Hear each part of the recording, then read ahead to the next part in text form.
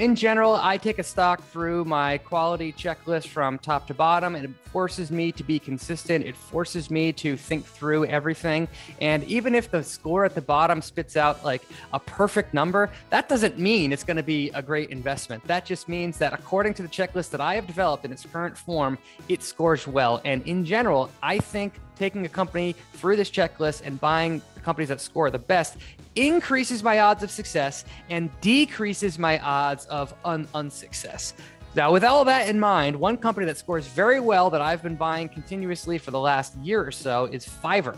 Ticker symbol there is FVRR. This is a company that is in the online freelance space. So you can go on to Fiverr and you can hire somebody to do almost any digital job that you can think of. They have hundreds of categories and they're adding more all the time. Conversely, if you are a freelancer with skills, you can go on Fiverr and sell your skills to thousands of companies across the world. When I look at this company, I think the financials are fantastic. I think it's built a moat for itself. I think it has a tremendous growth runway. It has recurring revenue. Its customers are very dependent on the platform. I really like the management team. The stock has been a winner over the long term, and it has very few of the risks that really bust a thesis for me. For example, there's no customer concentration risk. Now, if you look at this stock over the last, say, 6 months, it hasn't been a pleasant stock to hold. It's been going down. But if you look at the stock since IPO,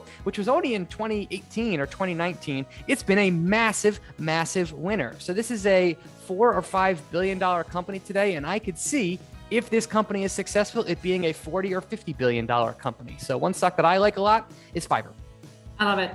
I own it too. And I have to say, I bought it when it pulled back. So I waited for the pullback, which is not necessarily a good thing following your advice, but it's an excellent company. Thank you for that.